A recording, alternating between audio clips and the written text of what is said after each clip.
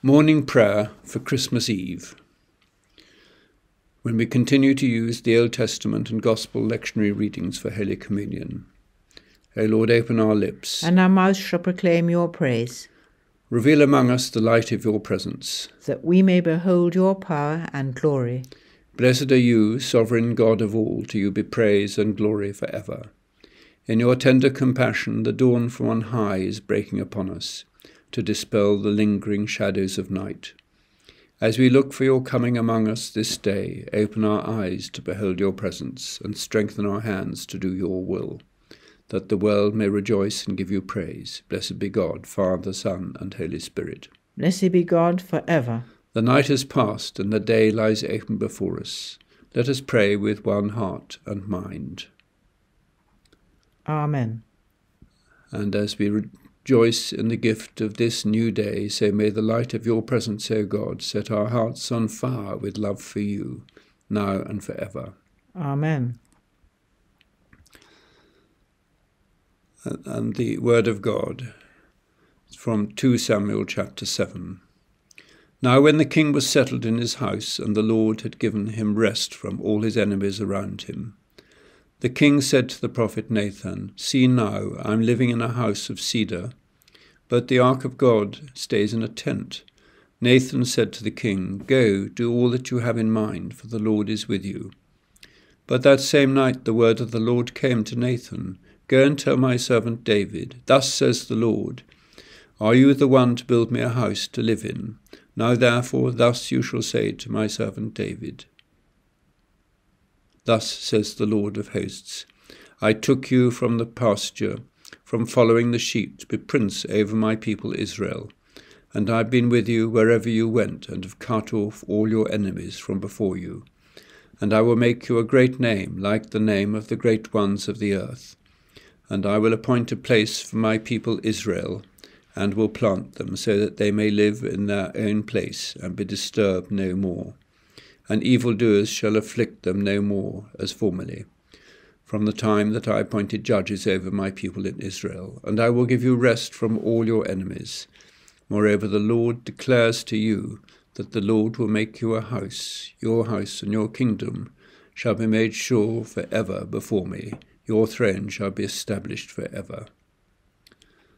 And the New Testament reading from Luke chapter 1. Beginning to read at verse 67. And this passage is the Benedictus, which has been used at morning prayer since the first centuries of the Church's life. Then his father Zachariah was filled with the Holy Spirit and spoke this prophecy. Blessed be the Lord God of Israel, for he has looked favourably on his people and redeemed them. He has raised up a mighty Saviour for us in the house of his servant David, as he spoke through the mouth of his holy prophets from of old, that we should be saved from our enemies and from the hands of all who hate us. Thus he has shown the mercy promised to our ancestors, and to remember his holy covenant, the oath which he swore to our ancestor Abraham, to grant us that we, being rescued from the hands of our enemies, might serve him without fear in holiness and righteousness before him all our days. And you, child, shall be called the prophet of the Most High, for you will go before the Lord to prepare his ways, to give knowledge of his salvation to his people by the forgiveness of their sins. By the tender mercy of our God, the dawn from on high will break upon us, to give light to those who sit in darkness and in the shadow of death, to guide our feet into the way of peace. Let us pray. Lord, prepare the way for us. Prepare the way of our relations, our finances, our days, our nights.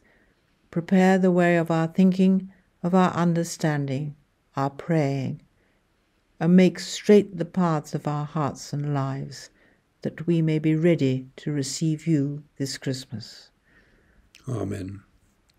And the Collect for today. Almighty God, you make us glad with the yearly remembrance of the birth of your Son, Jesus Christ.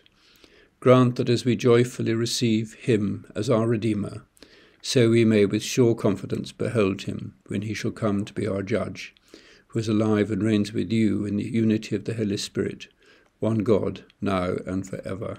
Amen. Amen. Awaiting his coming in glory, let us pray with confidence as our Saviour has taught us. Our Father, who art in heaven, hallowed be thy name. Thy kingdom come, thy will be done, on earth as it is in heaven.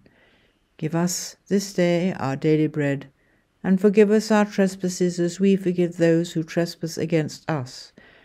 And lead us not into temptation, but deliver us from evil. For thine is the kingdom, the power, and the glory for ever and ever. Amen. May the Lord, when he comes, find us watching and waiting. Amen. Let us bless the Lord. Thanks be to God.